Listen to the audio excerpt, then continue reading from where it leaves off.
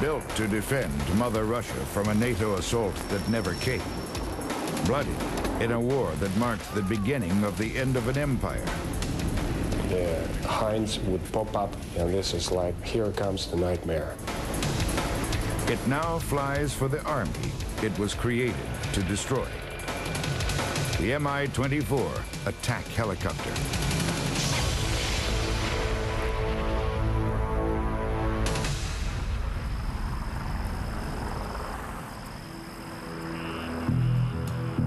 If they are not alert out there in the field, if they fall asleep on guard duty, or if they don't guard their left and right flanks, we'll kill them. If they fail to secure their convoys as they're driving down the road, trying to resupply their troops, we'll kill them. And if they fail to secure the area where they're evacuating the casualties and they have ambulances there, we'll kill them. We'll kill the doctors, the medics, because we're going to bring that danger, that threat of danger to every single person here. Incoming, incoming, incoming, hostile engaged.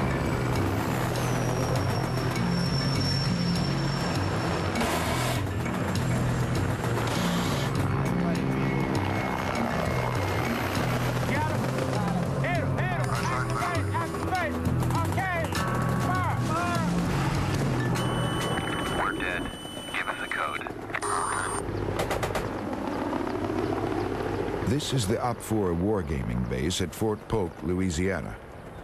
OPFOR is U.S. Army speak for the opposing force exercises that 50,000 GIs are put through every year.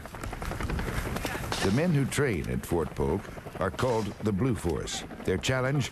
Survive 21 days of the most realistic combat scenarios that instructors can throw at them. 3 solid weeks in the field, facing an unpredictable adversary across unknown terrain. Every gun on the battlefield is fitted with a sensor to register hits. Laser tag for professionals. This is the miles gear, and every soldier have the miles gear on. They also have it on their helmets. And every weapon system has a laser on it. When the soldier is successfully engaged by some sort of a weapon system, then his miles will go off in a tone. And then that alerts the observer controllers that, in fact, the individual has been hit. At that point in time, he pulls out his casualty card. The casualty card may say that he was killed in action. And in other cases, it may say that he was wounded, and then how he was wounded. Then that gives the medical folks a training aspect so that they can use that in their own training as we conduct the medical evacuation off the battlefield. But every system has the laser systems. The Stinger and the Avenger has the Miles laser on it, and when successfully engaged, a tone will go off in the Hind helicopter that will alert them that they, in fact, were shot down.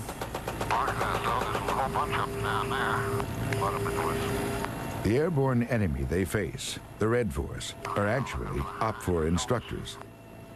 Masters of the tactics and technologies of the armed forces of the former Soviet Union.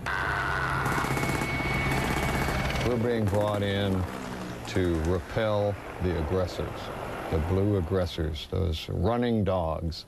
So we will come in and come in hard, low, fast, and hit the targets, and as quickly and as hard as we can do it.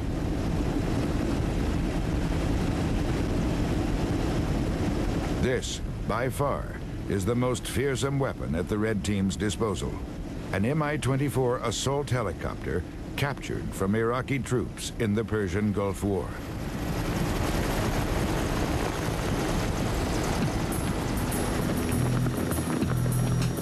Codenamed Hind by NATO planners at the height of the Cold War, this gunship transport was built by the thousands to kill American tanks and troops on the plains of Europe in World War III.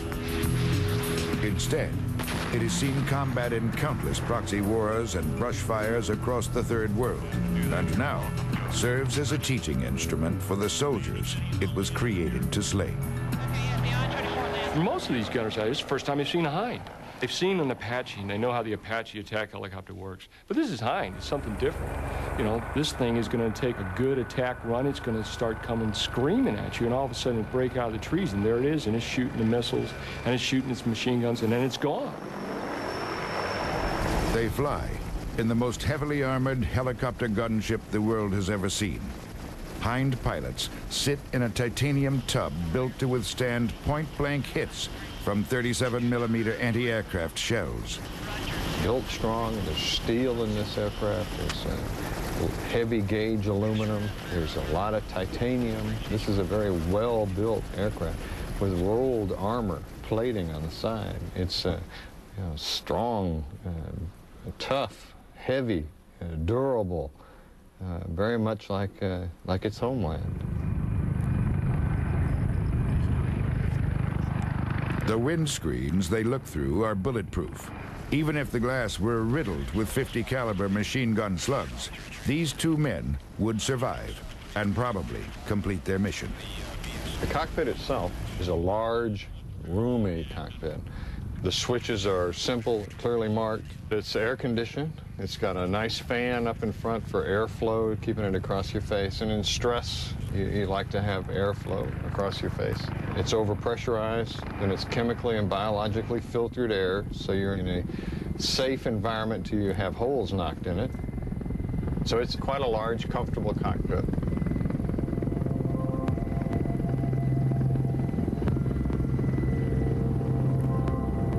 The Soviets, and now Russians, have never put much stock in high-tech weaponry. The design strategy that helped them smash the Nazi war machine remains intact. Overwhelmed sophistication with sheer numbers and brute strength. This machine, designed by the Mill Company and first flown in 1971, is no exception to the simplicity in design rule. Nearly 2 times larger than America's Apache gunship, the Hind has no real Western counterpart. Soviet military doctrine combines the speed of an attack helicopter with the size of a transport. The result, a hybrid. Larger than most World War II bombers and at 210 miles per hour, the fastest military chopper ever made. 30 miles per hour faster than the Apache. I wouldn't say it's a sneaky type of aircraft. 26,000 pounds is not going to sneak up on pretty near anybody, but it is quiet in comparison to its size, and we move at a high speed, attack speed between 120 and 140 knots, 50 to 100 feet above the ground. In a rolling terrain, it's very difficult to detect, and it can be on you before you know it. This morning we expect the Mi-24 Hind to conduct an air attack. The air attack route will go up along the east side of the brigade sector. It will fly north. Proposed targets at fire point 706, 705, 704, and the brigade supply area. On this day, the soldiers of the 25th Infantry Division face a difficult job. Plunge 10 miles into enemy territory and hold a riverbed running through their sector of the map. Along the way, they will be subject to ambush and attack by helicopter-borne Reds. Hind pilots do not fly alone. Included in the Red Force are Soviet Mi-17 Hiplight and Mi-8 attack helicopters. To defend against these threats, each platoon has its own Avenger team. A Humvee fitted with Mach 2 Stinger surface-to-air missiles.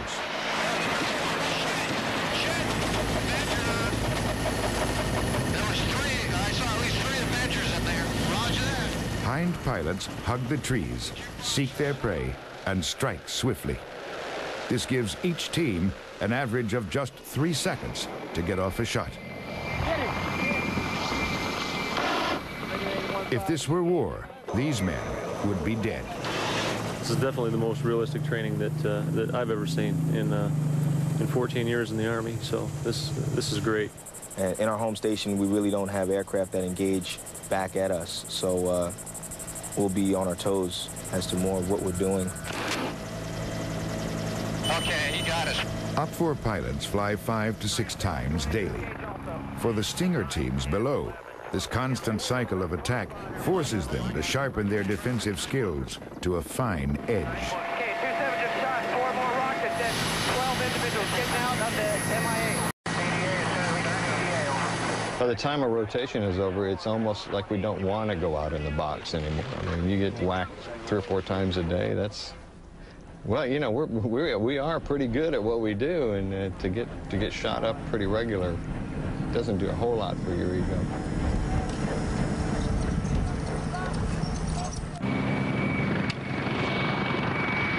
Today, these choppers fly in mock battle, playing at war. But for thousands of such machines, the past is anything but a bloodless affair.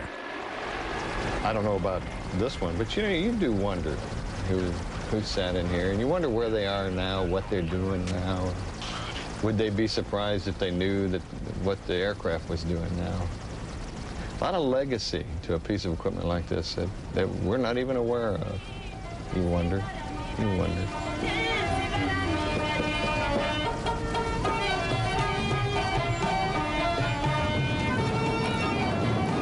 At the United Nations, the Security Council was presented with a resolution calling for the immediate and unconditional withdrawal of all foreign troops from Afghanistan. For the Russians, this was not an invasion, just a helping hand to a nation in need. December 1979, 2 Soviet mechanized divisions enter Afghanistan. The socialist puppet state there is under siege by mujahideen from the nation's 7 Islamic tribes. Afghans incensed by a communist-imposed ideology that denies the existence of God.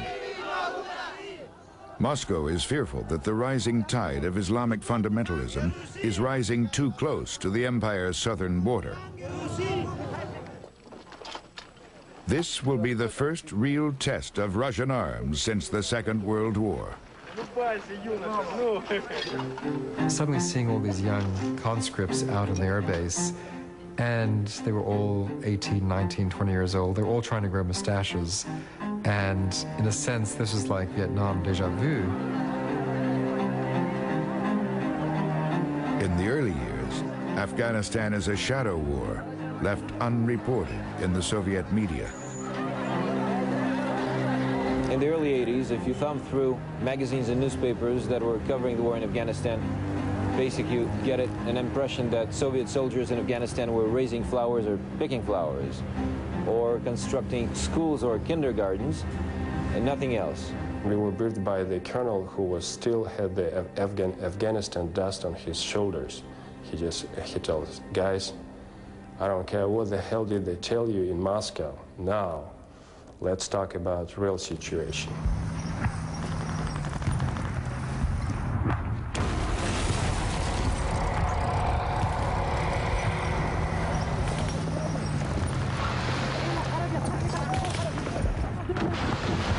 By late 1980, over 100,000 Soviets are fighting and dying in Afghanistan.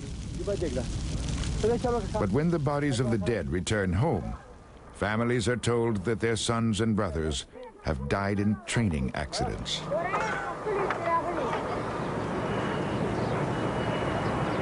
Throughout the war, the Soviets control Afghanistan's few cities. The guerrilla army owns the surrounding countryside. They call themselves mujahideen, which means fighters of God. The region is mountainous. Much of the country sits above 10,000 feet. In attempts to project power beyond the cities, the Soviets scatter fire bases across the land.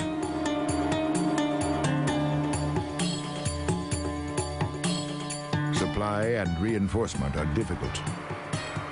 Afghanistan's deep gorges and narrow mountain passes prove a nightmare to Moscow's conventional army.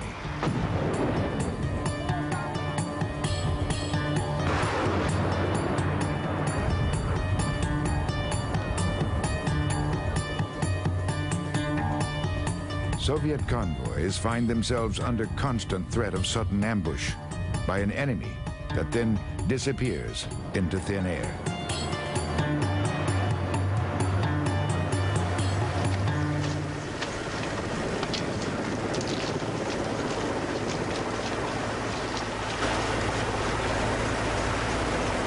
In this rugged setting, the Red Army comes to rely more heavily on one machine than any other. Like the American conflict in Vietnam, Afghanistan is a helicopter war. And like the Huey helicopter in Vietnam, one aircraft comes to embody the Soviet struggle there.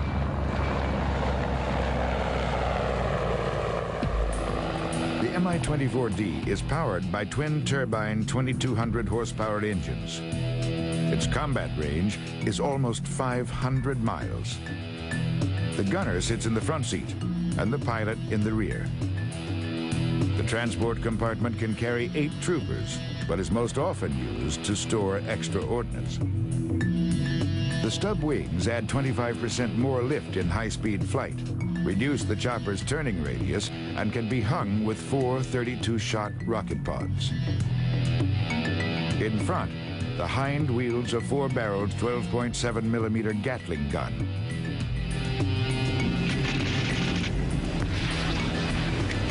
Over time, the Mi-24 evolves into a pure attack gunship.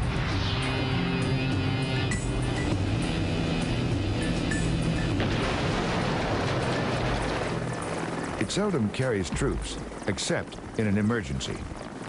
Usually, it is left to Mi-17s and Mi-8s to pull the men on the ground out of danger. You are in trouble, and if he's not getting you out of there, that's the end of it.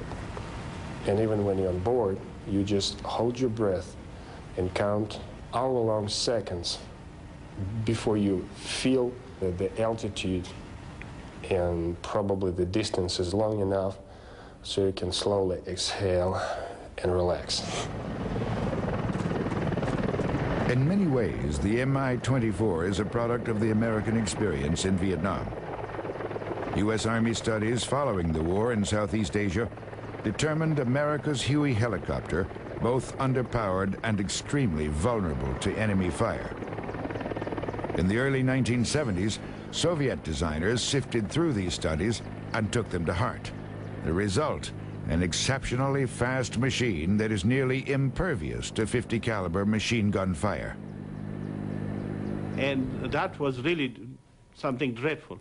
And then you will fire on it, and it will have no effect. You could see that sparking of hitting it and getting those sparks, and still it will come at you. I literally love it because more than once it saved my life, and it was hit with bullets and shells all around, and still, well, it carried my body back to the base. Soviet tactics often replicate the hammer and anvil operations used by American forces in Vietnam. Hours prior to a Hind assault on a suspect village, Soviet troops are inserted into hidden positions along the villagers' most likely path of escape. The Hinds would pop up from behind the mountain peak with the sun rising and the winds blowing into their direction. And this is like a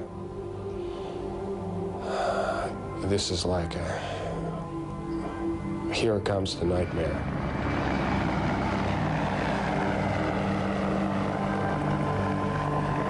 You could scare you know, even Afghan Mujahideen, they were very brave. They were very good fighters. They didn't care even if they're dead or alive, you know. But you can see that feeling, everyone, that the way the helicopter was coming to you, it's you can get that feeling like, oh, it's something coming to me, you know.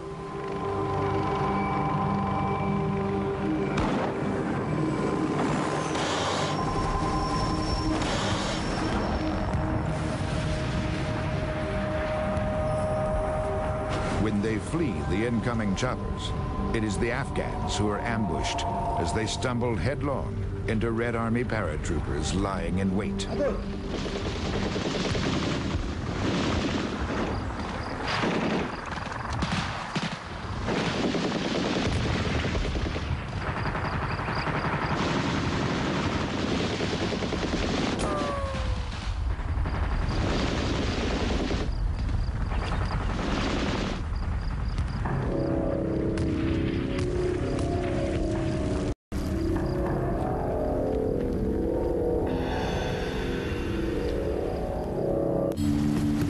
By 1983, Hinds roam over the Afghan countryside at will, seeking targets of opportunity. Soviet pilots named themselves the Grey Wolves. The men they prey upon call them the Garbach, or boogeymen. We were told that we had free hunting, that we should go off and shoot any people not using official roads. But it wasn't right. What if a man in the desert is just moving to the nearest village? When we first came, some people felt okay about us. But in a year or so, that changed. For Soviet pilots, telling civilian from combatant is often difficult. For leaders in Moscow, the distinction is inconsequential. Kremlin planners devise a strategy that many call genocidal.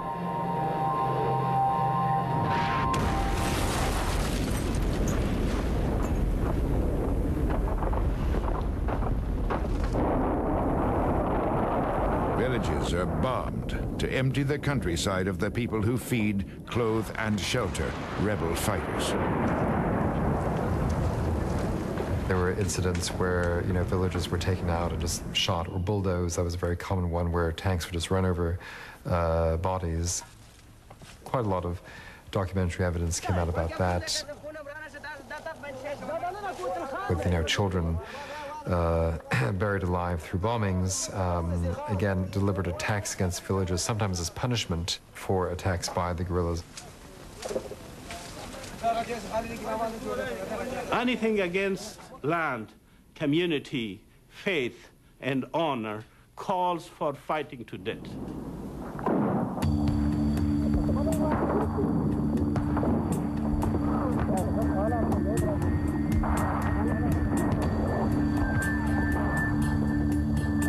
It is in the character of every Afghan, just to fight. And from the beginning, I had some friends here in the state. I told them that the Afghans will fight to the last man. And they did, and I was not wrong. The Afghans respond to this escalation of violence the way they have for centuries, with mean and implacable determination. The Afghans could travel on bread and tea, and could travel for days, weeks, even months on this, very basic form of nutrition, and just seem to have this extraordinary resilience for living on very, very little. И я убедился на ряде примеров, могу подтвердить это. We were escorting a column of cars along a mountainous passage. We saw nothing, then quite of a sudden one car was set on fire, another car was set on fire, and still we didn't understood where from the fire came. And then it appeared that Dushmans were lying under camouflage fabric, and from above, from our helicopters, we couldn't distinguish them from the surrounding rocks. Sometimes you could feel the wind of the blades of the helicopters on you while hiding. And they waited until that column was near that, at the firing distance.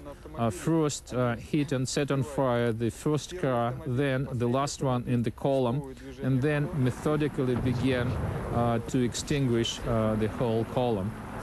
I couldn't do anything, and I didn't know where the fire came from, and that, of course, was a major disappointment.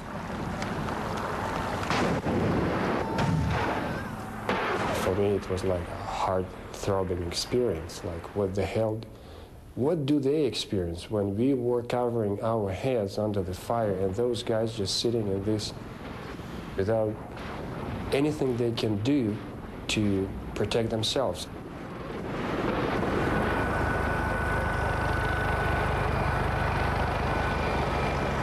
Pilots spend much of their time flying convoy escort, and over time earn the respect of many they are sent to protect. Their strongest bond is with the heliborne troops they carry into battle.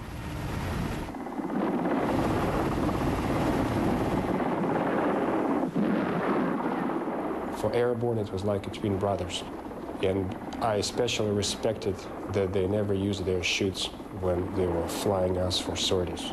So if push comes to shove, we were in the same boat, and they would not take any extra chances to save themselves or to leave us, to just drop us in the deep shit alone. Hind pilots often fly on what they call roadrunner missions, where, to present as brief a target as possible, they spend much of their time scooting just above the ground. Small arms fire poses little danger to the thick-skinned chopper. But by 1984, the Mujahideen learn a new trick. They take a weapon meant to penetrate the dense armor of Soviet tanks and point it skyward.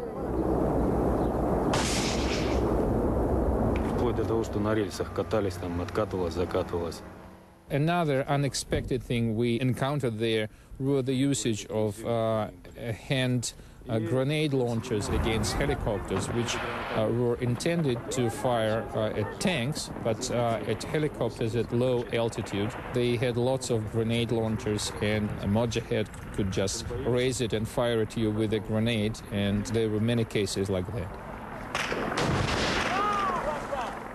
You see, the helicopters will come high. If you fire it like this, the blast will kill you or at least injure you. So what we did, we will have these long, tall trees, a poplar or some sort of a pine.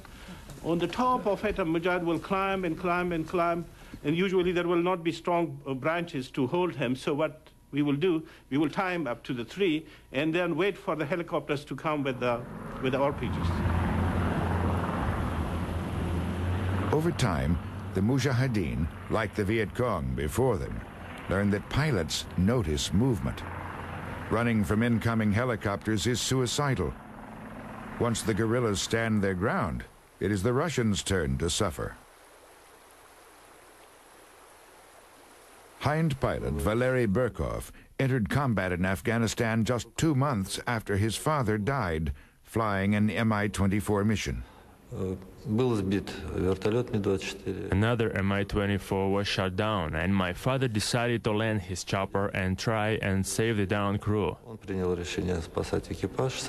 But when he was coming in, his Hind too was hit in the fuel tank.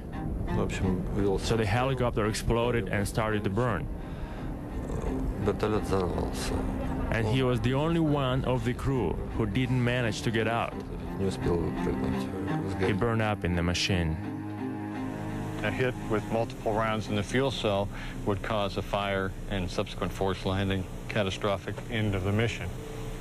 The Mi-24 is very heavily armored, applique armor plate, rolled steel up around the cockpit, except for the tail section, which is fabric. Fabric construction, easy to repair, but very vulnerable to even small arms fire.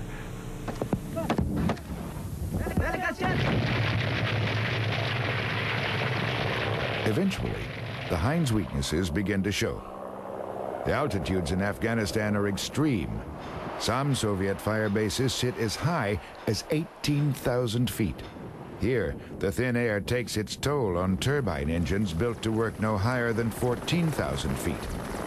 Sometimes this cuts the helicopter's speed by as much as 2/3. More often, it means that the heavy armor-plated machine cannot take off like a real helicopter, but must lumber down a short runway to get airborne. When pilots complain, Moscow and the Middle Company take no real action. Russia's idea was always to make more cheap aircraft. The more the better, the cheaper the better. Pilots were expendable. In the Soviet communist ideology, people were expendable anyway. And the most expendable are the draftees, humping through the dust below. Now, most of these conscripts were non-Russian, ethnic Russian. They tended to be Georgian, Ukrainian, from the Baltic states, Estonians, Lithuanians. So there was a degree of resentment toward the Russians, toward Moscow. As I understand, Moscow tried to save more Russian kids because there was Russian population was not growing as fast as the population of Asian republics. And I think it was a very cynical policy of Moscow leaders. So I think there was a lot of resentment amongst the conscripts. They didn't really believe in this war. For many in combat, this sense of detachment will soon change. For most of the guys, they were more or less indifferent until they experienced personal casualties among their friends or they were wounded. Then, by blood, they were committed to this vicious circle of cannon fodder. Once you lose your buddies, peers, with whom you had a personal experience sharing your life, your service, then you just start from there. Then for you, it's like the whole damn thing personifies in the faces of those who perished. And the revenge is the word. That's it. And for them, there is no difficulties, no doubts. It's as simple as that. They killed my buddy. Now you watch me. I think the fear element had grown. I think also the fear element had grown with the Soviets because word did come back of what happened. And if you look at the Soviet propaganda, which a lot of it was probably not that far off the mark, that if you got captured, they would skin you alive. And I always remember this being one particular element, that they would skin you alive, and it did happen.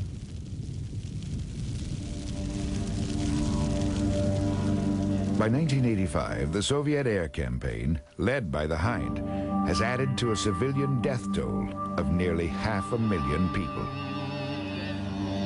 1 out of 3 Afghans are soon refugees. Atrocity gives way to atrocity. It was not a very nice war, and I talked a great deal with both Soviet prisoners and Afghans themselves, and I usually carried a copy of the Geneva Conventions, a cartoon book, in my pocket to try and explain to the Afghans that they should not kill prisoners. This was not part of the game. And most Afghans really couldn't see the logic in this. They said, well, if we keep prisoners, we have to feed them, and they're bombing us, they're killing us, so why should we keep them alive? Which was their point of view, and probably from their point of view also justified if they'd lost loved ones.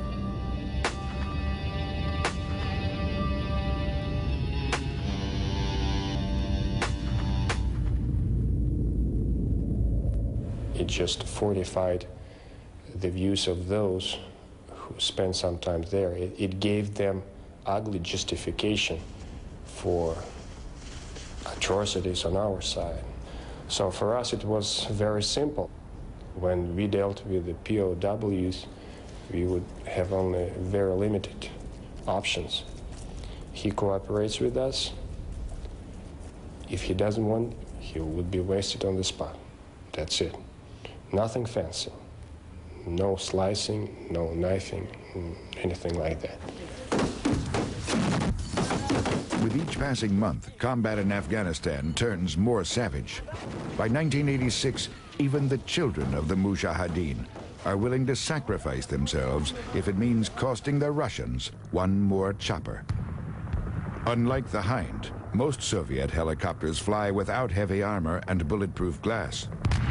One of our medevac helicopters was shot down by a teenager, and after he was killed, it turned out that he was no elder than probably 13 or 12 years old.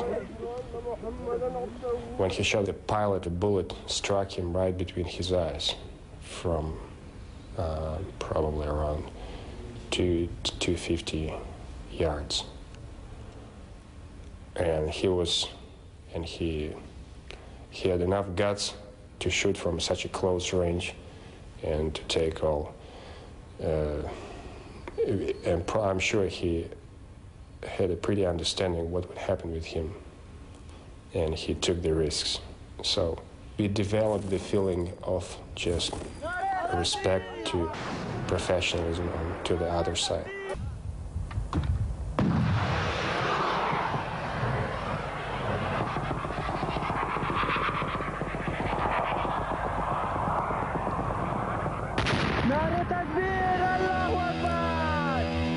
1986 marks a turning point in a war already going badly for the Red Army.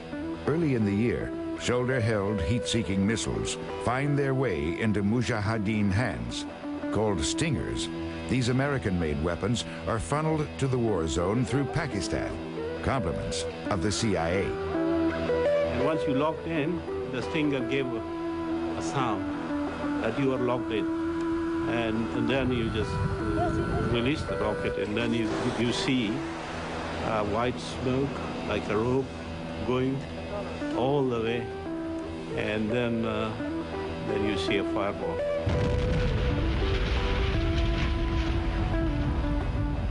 Then all the Mujahideen, they become very happy. When they shot one, they say all that the God is great, they sound, and then they fire all their lights weapon into the air, is celebrating it.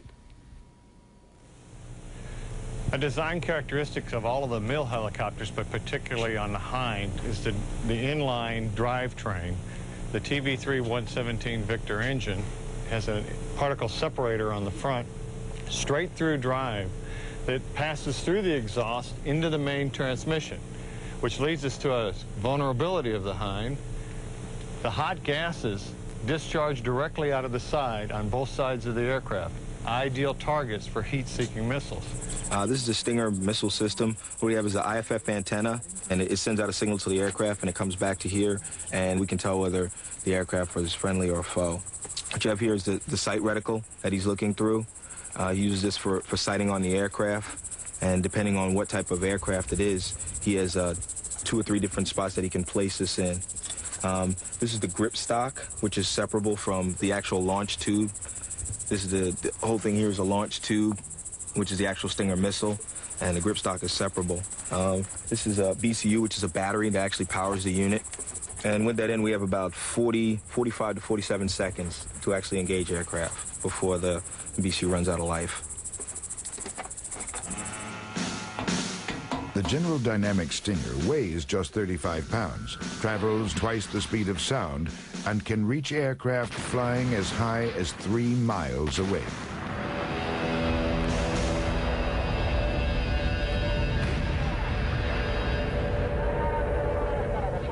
Some in the CIA think the Afghans too primitive to handle the weapon. The assessment is far off base. The guerrillas are quick learners and possess a patient determination that proves deadly to Soviet air crews. One resistance commander exclaims, "There are only 2 things we Afghans need, the Koran and more Stingers."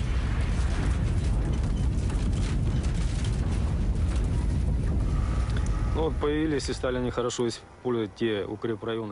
you see, the basis for 10 years of war didn't change, and we used one and the same basis. So, however, you would change the routes leading out of the base and back to the base, the directions were still the same. So Mujahids built up fortified positions in the mountains on the general directions of our approach to the airfields and our routes leaving the airfields. And especially when they got Stingers, they had people literally sitting with Stingers, and if not in a day, then in a month, at this particular point, an aircraft would appear and would be shot at. The most dangerous time was around 1986. We lost 1/3 of our men and 1/2 of all our helicopters. Most of the guys lost were in Mi-8 because they are most vulnerable during landings and takeoffs in enemy territory.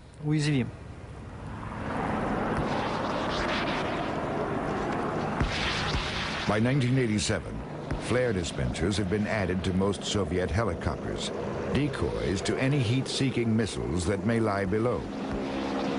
Airplanes, too, utilize the new tool. Despite this, in 1987 alone, more than 200 Soviet aircraft fall prey to the American-made weapon.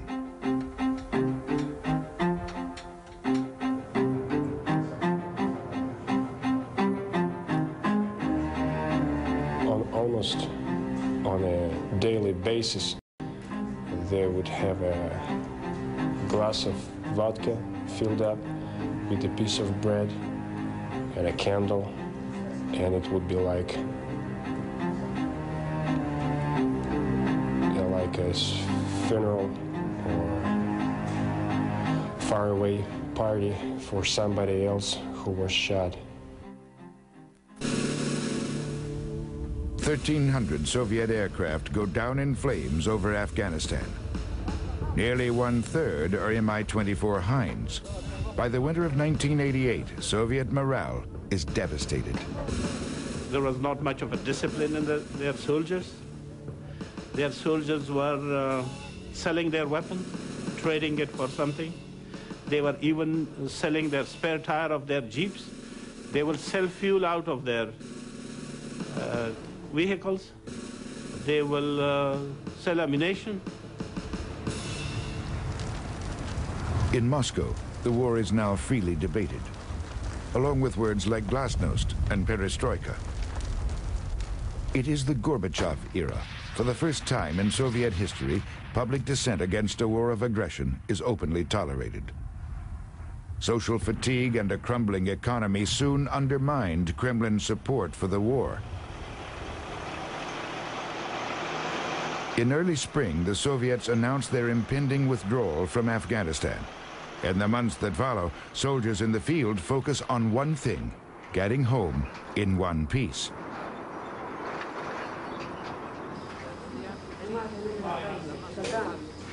The Soviet Union has made a commitment to withdraw completely its forces from Afghanistan no later than February 15, 1989.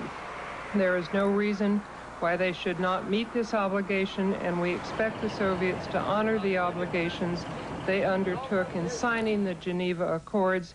There is no evidence that they will not do this. В Афганистане, в черном тюльпане, с водкой в стакане мы молча плывем над землей. In Afghanistan, for some reason, you immediately became an old man, just right after you were a youth. I've seen eyes on young faces, eyes that should belong to very old people, 80 years old, 90 years old. Those kids, what they saw in Afghanistan was beyond normal human experience. And this was reflected in their eyes. It's like, we made it. It's like, from now on, it's R&R till the end of my life. Nothing will be as bad as it was. That's it. Today, a small unit of guardsmen was marched onto the runway of Kabul airport. We were excited that we made it, we were there, we made it, and now we're back home, period. I mean, nothing to worry about. I must tell you that I, as a correspondent in Afghanistan, went through different stages of understanding of what war is all about. In 1986, I thought that we need another 2 or 3 divisions and everything will be okay.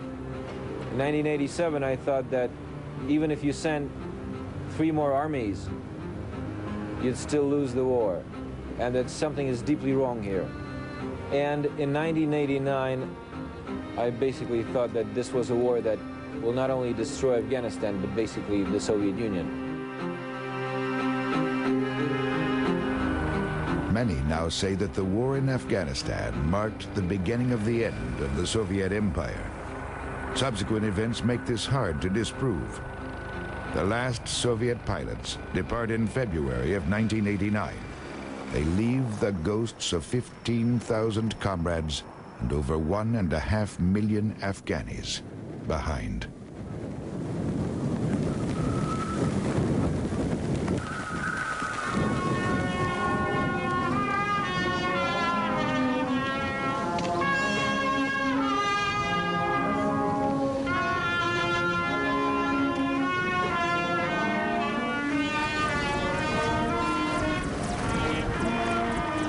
For me, the Hind is a symbol of our Afghan experience. For me, it signifies, like an accumulative force, all the all the brutality and power and of this conflict that we experienced on both sides in Afghanistan.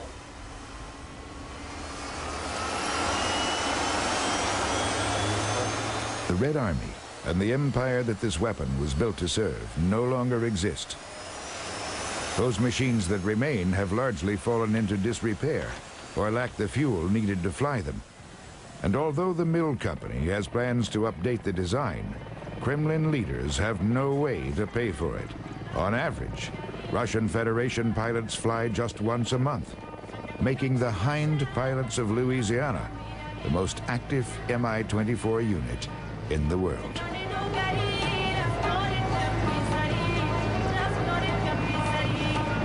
Coming up next, witness the wrath of Mother Nature. Real-life stories of rescue and survival on storm warning. Then timely, topical, thorough. Discover the science behind the news on Discovery News.